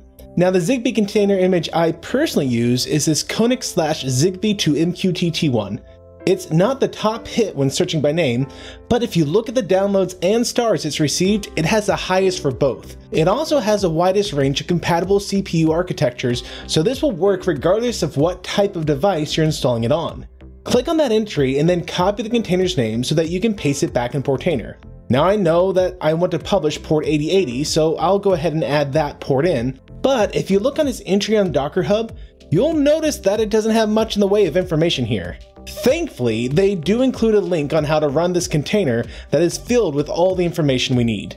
Here on this page, it provides the exact command we would need to create a Zigbee container, except there's a couple things I don't like about it. For example, it uses the variable pwd. This stands for the current working directory for some reason, so it will pass in as a bound volume whatever directory you're currently in to the /app/data directory of the container. I much rather prefer to use absolute paths so there's no ambiguity about what I'm mapping in. Also, it's passing in the /run/udev directory. This is only needed for auto-detecting the port of some adapters like the Combi Zigbee USB adapter. My current Zigbee USB adapter of choice is a Sonoff 3.0 USB dongle plus gateway, so we don't need to do this. At the time of this video, it costs about $35, which is only $1 more than I paid for it a couple years ago. Just keep in mind that there is another version of this dongle from Sonoff with almost the exact same name. The only difference is that it's called the Plus-E, and that is currently $2 cheaper, but don't get that one. That one came out when there was a chip shortage for the chip used in the non-E version, and it is, in my opinion, a slightly inferior version. Anyways, back to setting up this container. We're going to use what's listed here as a template for our own setup. Under Advanced Container Settings, on the Volumes tab, I'm going to click Map Additional Volumes twice and change it from Volume to Bind. On the second entry, I'm going to map /etc/timezone from the container to /etc/timezone on the host, and change it to read-only just like we did for the Mosquito container. Then I'm going to bind /app/data from the container to /docker/zigbee to mqtt/data on the host, which doesn't actually exist yet, so let's go make that directory. Back in our remote connection to our Docker VM, head to the main Docker folder. Running ls-al will show us the file permissions and contents of the Docker directory so far. If you've been following along with everything in this video, you should have two folders at this point, Mosquito and Portainer, both of which are owned by the user Matthew and the group Docker. Enter mkdir zigbee to mqtt to create the zigbee to mqtt folder, and then enter chgrp docker zigbee to mqtt to change its group ownership to the Docker group. Now entering ls-al shows all three folders with matching permissions. Enter the newly created zigbee to mqtt folder and type in mkdir data to create a new directory called data. Then, just like always, enter chgrp docker data to change its group ownership to the Docker group. Now we can come back to Portainer and finish configuring the new Docker container. Under Restart Policy, change the restart policy to Unless Stopped. The last step we need to do before deploying the container is to pass in our Zigbee USB dongle. Of course, we haven't actually added our dongle to the Docker VM yet. To do this, we need to go back to our web interface for Proxmox and select our Docker VM. In the hardware area of the VM, click on Add and then select USB device from the drop-down menu.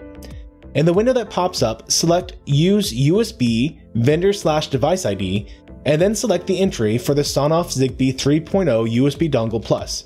Now, unfortunately, Proxmox doesn't allow you to bind USB devices to a VM using their serial ID. Instead, it gives you the option to grab either the entire port, in which case you need to make sure you always plug in the same device at the same port, or it can grab a device based on its vendor and device ID, which is the way we're going to do it. By using the vendor and device ID, it will always map the same device into the same virtual USB port regardless of which physical USB port you plug it into on the host machine. And that works, but my Sonoff Zigbee dongle just so happens to have the exact same vendor and device ID as my Zeus Z-Wave dongle. So far, this hasn't created any issues for me, and I've been running this for about 18 months now, but it sure does make me nervous. Regardless, choose your Zigbee device and then press Add. As you can see, I've mounted my Z-Wave dongle as well as my Z-Wave dongle. This will immediately mount both of the USB devices to your Docker VM, no need to restart or do anything like that. With the Zigbee dongle now passed inside the Docker VM, it's time to find out what its ID is inside the VM.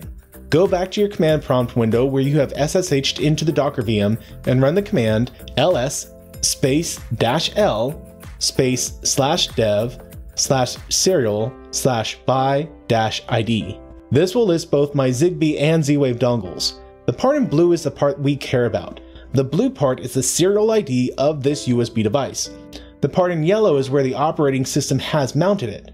The reason we're using the serial ID is because the serial ID will never change, but it's possible that after a reboot, the USB port it's mapped to could swap. Highlight the blue section for the Sonoff device and press Enter to copy it, assuming you're using Windows command prompt to SSH into the Docker VM. Then, back in Portainer, on the Runtime and Resources tab under Advanced Container Settings, click on Add Devices.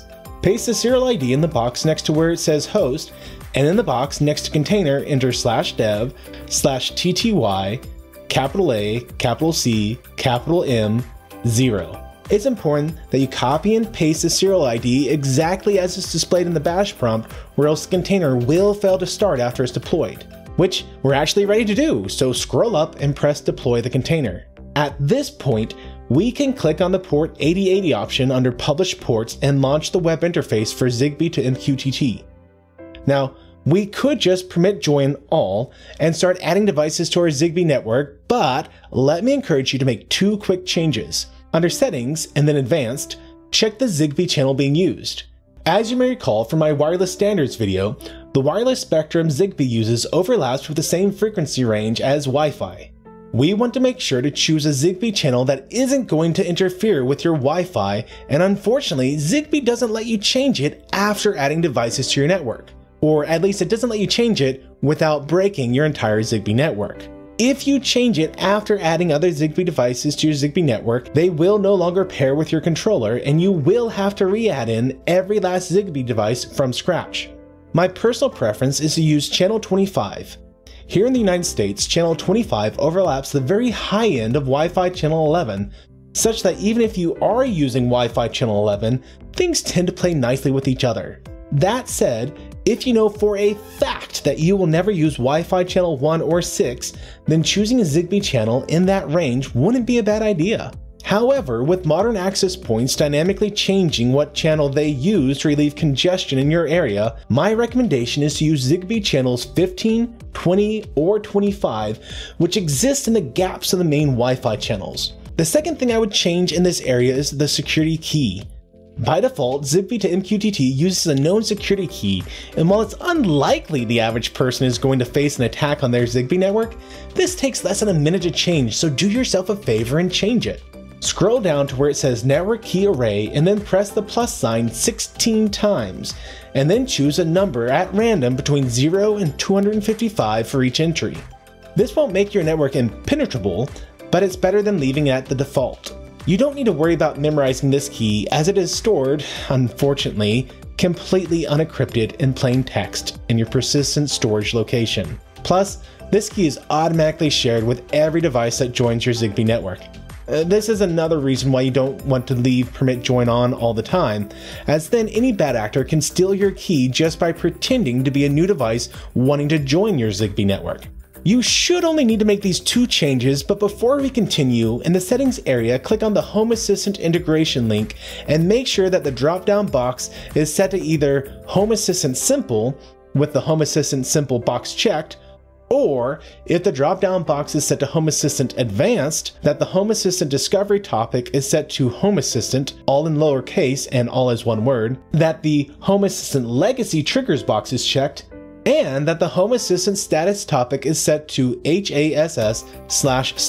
If you don't either have it set to Simple or Advanced with all the different conditions set correctly, then devices will not automatically show up in Home Assistant. The last time I installed Zigbee to MQTT, it was automatically set to Home Assistant Advanced with all the correct settings filled in for me. But I have had some cases where it didn't auto-populate, so just checking on it real quick and save yourself some time and headaches. With those two changes made, and confirming the Home Assistant settings are correct, you can start to add your Zigbee devices. I recommend starting with your Zigbee routers if you need any, which, just by way of reminder, tend to be any device powered by main voltages. Not every device powered by main voltages will be a router, but you definitely won't have a battery-powered device acting as a router. I personally use a mix of these in-wall Sonoff devices and this off-brand 2-gang Zigbee switch modules I got off AliExpress that hide behind my light switches to support my Zigbee network. Of course, in a classic case of do as I say, not as I do, I'm going to add in one of these little IKEA Trad for Zigbee buttons first. It sits right on my desk next to the Sonoff Zigbee dongle, so it doesn't need a router to connect to, and it's a good test to see if I can get it all the way to Home Assistant. To add it, I press Join in Zigbee to MQTT, and then I press the pairing button on my IKEA button 3 times in quick succession. Now, one thing I've noticed is that it doesn't always add in completely the first time you pair a Zigbee device. This is due to an unfortunate quirk with Zigbee devices. They are, by their very nature, low-power devices that turn on briefly and then hibernate. Even when pairing, there's no guarantee it will stay on long enough to finish the pairing process. If this happens, try being patient and giving the device several minutes to pair, to be identified, and to advertise available endpoints to Zigbee to MQTT. If it's not fully discovered even after several minutes, then go through the pairing process again and eventually it will get it. After it's paired, I'm going to edit it and give it a better name than the serial number it has by default, so I can actually identify what each device is. On a device with multiple button presses, I also try to note what I plan for each button press to do. Though, inevitably, I end up making changes and forget to update it in Zigbee to MQTT, so that's a thing. After that, I'm going to head over to the logs page by clicking on logs and pressing my newly added button. As long as everything is working correctly, I will see a new log entry for each time I press my button, where it will provide the name of the button pressed along with the payload sent. With it working in Zigbee to MQTT, let's make sure it's detected all the way to Home Assistant. Back in Home Assistant, look at the MQTT integration we made. If done correctly, you should see that there's now one device with some number of entities. Click where it says one device and you'll see a logbook on the right hand side of the screen that will update each time you press a button or flip a switch or whatever it is that your first Zigbee device does. Provided you can see information all the way to Home Assistant, you have successfully set up Zigbee to MQTT and can add the rest of your Zigbee devices. The final Docker container we're going to create is a Z-Wave.js UI container. Now you're going to see me naming this container Z-Wave.js to MQTT because that's what it was called when I first started using it a while back ago. But it got a name change to Z-Wave-js-UI. I'm sorry for the confusion this causes, but old habits die hard. In Portainer, click on Add Container. For the name, enter Z-Wave-js-UI. And then copy and paste that name into the image box and click on Search.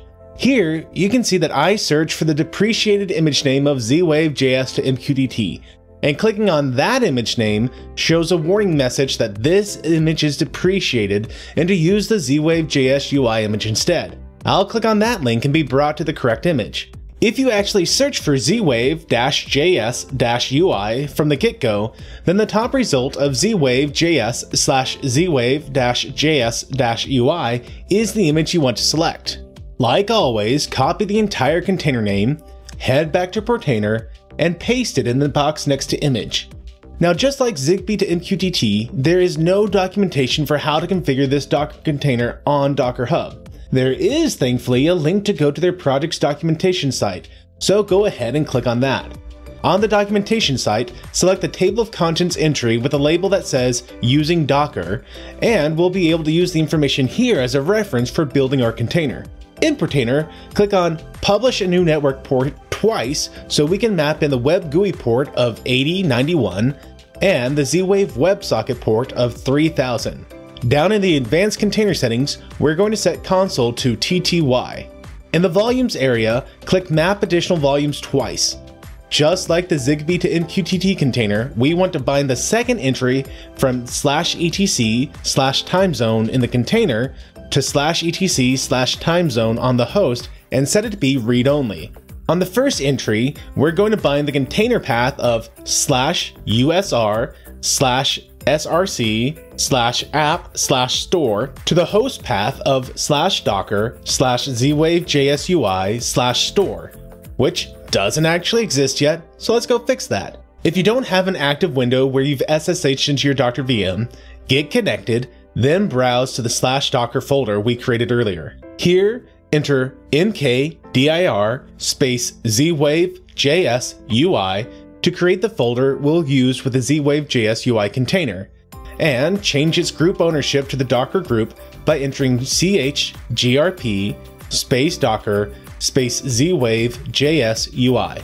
Entering ls space -al will now show we have 4 folders, all owned by Matthew, with a group ownership of Docker. Enter the Z-Wave.js/UI directory and then type mkdir space store to create the store directory. Then, like always, change its group ownership to the Docker group by entering chgrp space docker space store. Enter ls space -al once more to make sure the permissions look correct, and then head back to Portainer. In Portainer, click on the env option under Advanced Container Settings. This container's documentation page lists 2 environmental variables that we can add if we want to. One is session_secret, which I refuse to use until it's properly documented so I know what I'm doing when I use it. I have literally looked all over and there is just no real explanation for what it does.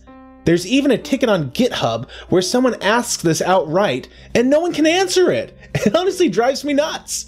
What we will be using is the environmental variable zwave.js underscore external underscore config. And we'll put that in the box next to name. And for its value, we're going to enter /usr/src/app/store/config-db. This will make sure to store our settings in the persistent storage location we've already configured. For the reset policy, we'll set it to unless stopped, and under runtime and resources, we'll need to pass in our Z-Wave USB stick the same way we did for our Zigbee USB stick. Now, if you've been following along exactly with this video, you already did this with the Zigbee dongle, and you can go through the same process to get your Z-Wave dongle in. But for the benefit of anyone who came directly to the section, here's how to do it. Head back to our web interface for Proxmox and select our Docker VM. In the hardware area of the VM, click on Add and then select USB device from the drop-down menu. In the window that pops up, select Use USB vendor/device ID and then select the entry for your Z-Wave dongle. For me, this is the Zeus Z-Wave dongle. If you want more information on the difference between using the entire port instead of using the vendor and device ID combination, head back to the Zigbee section where I go into this in detail. After you've selected your Z-Wave device, press Add. As you can see, I have mounted my Zigbee dongle as well as my Z-Wave dongle. This will immediately mount the USB device to your Docker VM, no need to restart or do anything like that.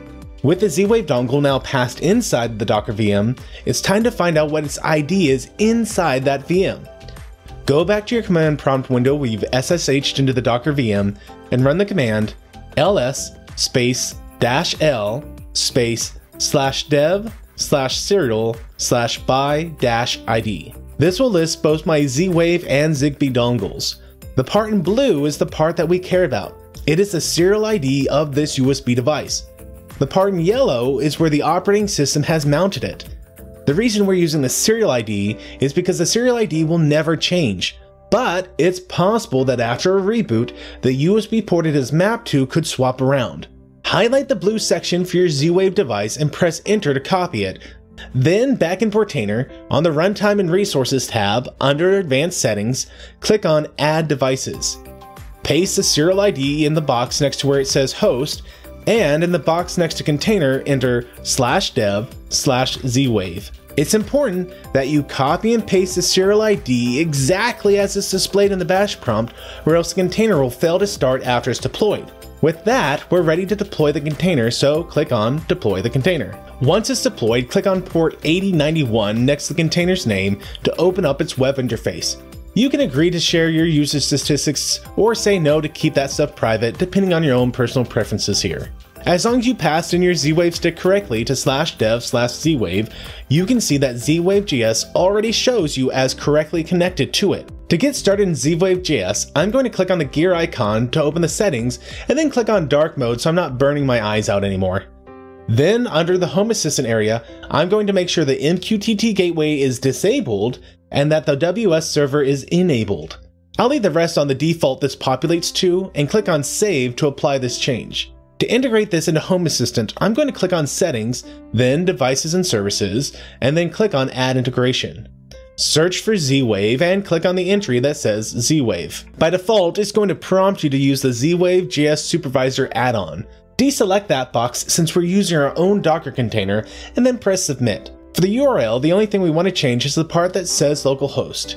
Change that part only to the IP address of your VM running Docker, then press Submit. It should immediately give you a success message, and any device you add to Z-Wave.js UI in the future will automatically show up here in Home Assistant. Before you add a device, however, in the web interface for Z-Wave.js UI, go to the Z-Wave area and where it shows S2 and S0 authentication, click on the refresh buttons a few times for each of these options to have it automatically create some security keys for you. This is a pre-shared key that will automatically be given to any device that connects to your Z-Wave network, and by hitting refresh a few times, we make sure to cycle it off of any default key that came on the container and onto something unique. You'll want to do this before you start connecting any device, as changing this will break communication with any previously added device, just like it does in Zigbee to MQTT. Now, one thing I've just realized is that I've never recorded any footage of me adding a Z-Wave device. I've been running Z-Wave.js all over multiple houses, setting up Z-Wave controllers and devices, and somehow I completely forgot to record a single second of it. So I'm going to delete this outdoor Z-Wave outlet I got last Christmas to control my Christmas lights and add it back in just for you. With Zigbee to MQTT, removing a device is as easy as clicking on the device icon in the row for that device. Z-Wave devices are a little trickier. If I click on a device I want to remove and then select the menu icon to see what I can do with it, under Advanced Settings you can see that there is no option to delete the device. Instead, what you need to do is deselect any selected device, or node as Z-Wave calls it, and then click on the menu icon, which you may have noticed went from being green to being blue with no nodes selected. Clicking on this menu icon with nothing selected will give you the option to manage nodes. Select the exclusion option to remove a device from your Z-Wave network, then click Next. This will set the controller into exclusion mode and give you 30 seconds to set your Z-Wave node into inclusion mode. I know, it sounds contradictory to put a node into inclusion to exclude it, but that's just how Z-Wave works. For my outlet, pressing the button on the front of it 3 times quickly put it in inclusion mode, and Z-Wave.js immediately removed the node from my Z-Wave network. Great! Now I can add it back in. To add a device, go to the menu area and select Manage Nodes.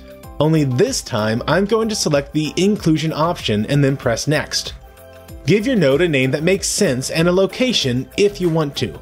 I'm leaving location blank since this outlet can go anywhere I need it. Fill it in, however, if you want, and then click Next. The next page will ask you how to configure security for this node. Many Z-Wave devices, this outlet included, have the option to scan a QR code that will allow you to automatically add it. However, in my experience, this only works if you're adding a device on your phone. If you try to take a photo of it and then upload it to a computer, it fails, or at least it does for me. It doesn't matter how closely I crop the image, I just can't get it to work. Maybe my hands are too shaky or my lighting is too poor, but for whatever reason, unless I'm on a phone, the only thing that works for me is to leave the default option selected and manually put the device into inclusion mode. So with the default option selected, I'll click Next and then put my node back in inclusion mode by pressing the button on the front of it 3 times quickly. My device was discovered immediately since it is plugged directly into mains voltages. But if you have a battery-powered device, it can take a bit to be discovered and several minutes to report all of its functions, just like Zigbee devices. On this screen, you'll be able to select what security level you want for this node based on the options the node actually supports. Personally, I prefer to use the highest security level available regardless of what device I'm setting up, though there are plenty of devices that only offer S0 level security, if they offer anything at all. Usually, you can let the device just do whatever it wants. But if you get a security device, such as a door lock or a garage door, make absolutely sure that it can do S2 authentication or S0 legacy. You don't want a device that can give access to your home to be completely unsecure.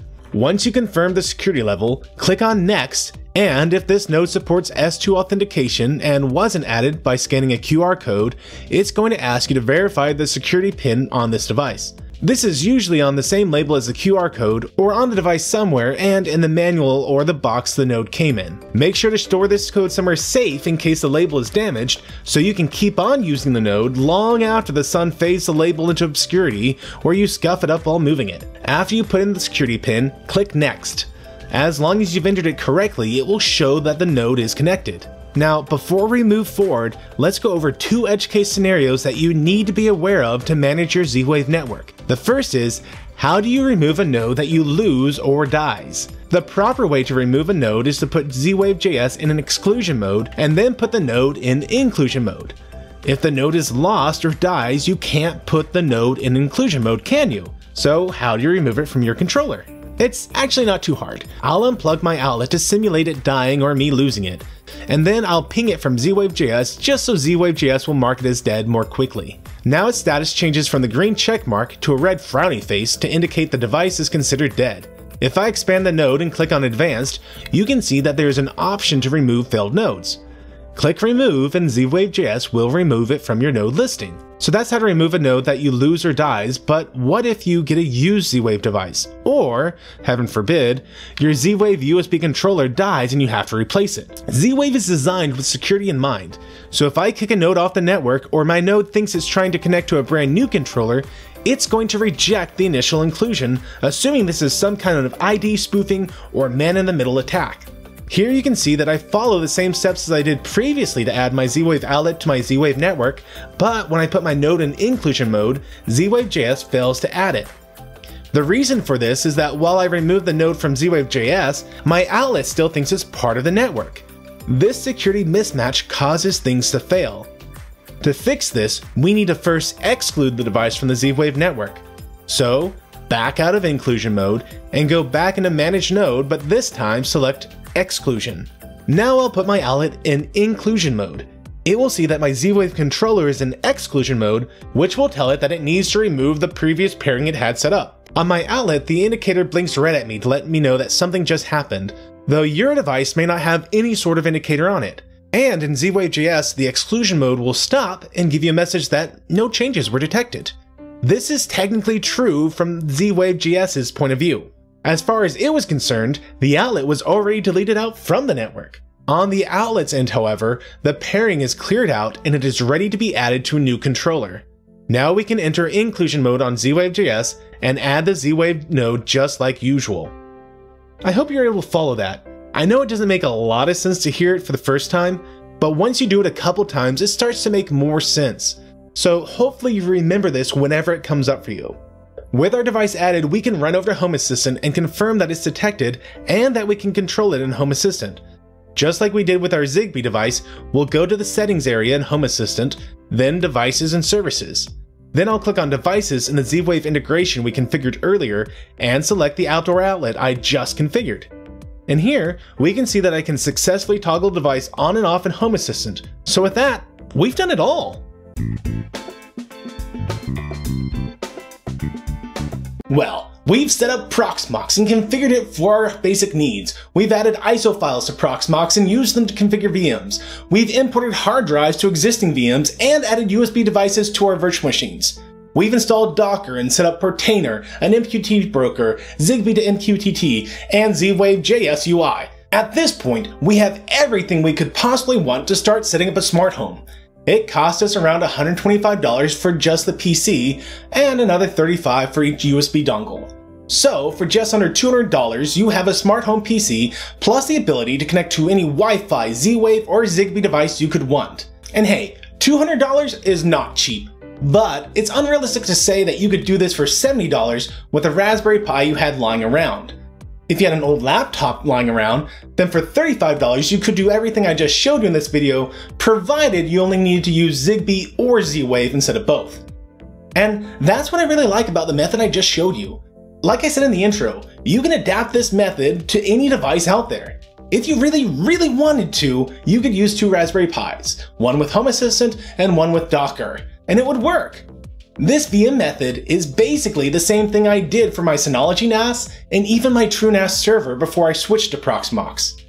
And if you don't mind the investment of getting a good low-powered PC like the M715Q to run this on, then $200, while not being what I would call cheap, is also not overly expensive for what you're getting, and it's certainly a much better deal than buying Home Assistant Yellow for $250 that can only run Home Assistant! I will never get past that! Look, no offense to anyone who considers the price tag of Home Assistant Yellow worth it to get a pre-made solution in an attractive little box.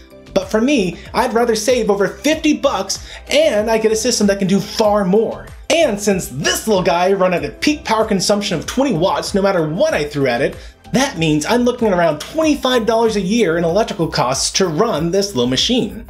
That's phenomenal! And it's why I wholeheartedly support this little powerhouse. But I support even more looking around on YouTube for other low-powered PCs that might be an even better fit.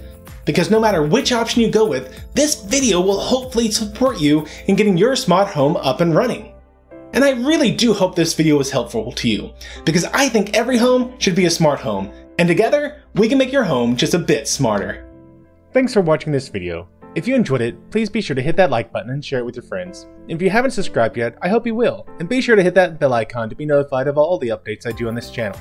If you want to support the work I'm doing here, then I hope you'll consider becoming one of my Patreons, where you'll get early access to all kinds of videos.